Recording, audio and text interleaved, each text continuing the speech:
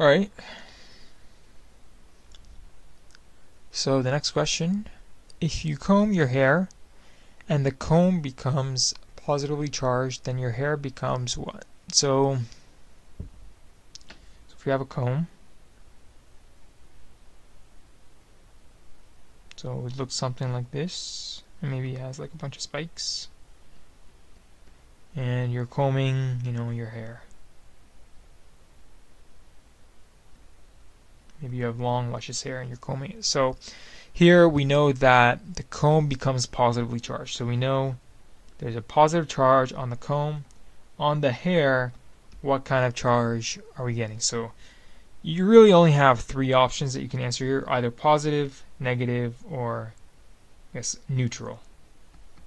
So no charge.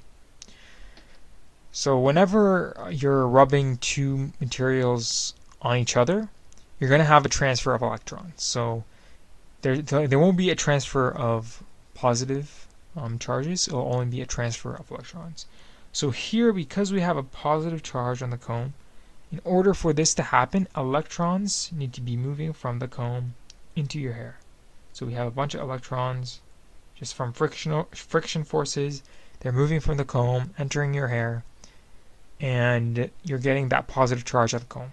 So because you're adding more electrons to your hair, and your hair would initially be just neutrally charged, your charge is going to be negative. So you're going to get a negative charge in your hair. So that's kind of the way to think about it. So for any materials, you're trying to think about how is the electron transfer occurring. Since we end up with a positively charged comb, we'll end up with a negatively charged hair. So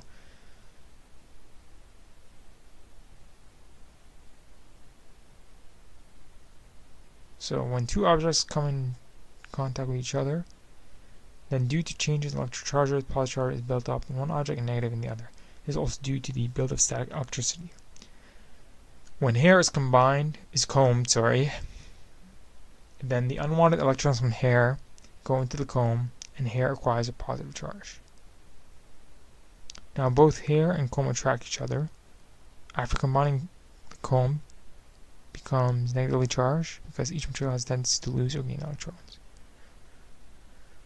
So here they kind of have it backwards. So if you comb your hair and the comb becomes positively charged, then your hair becomes negatively charged. So here they say when hair is combed, then the unwanted electrons from the hair go into the comb, and hair acquires a positive charge.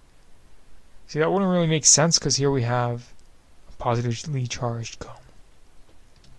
So correct thought process, incorrect answer, mixed up hair and comb.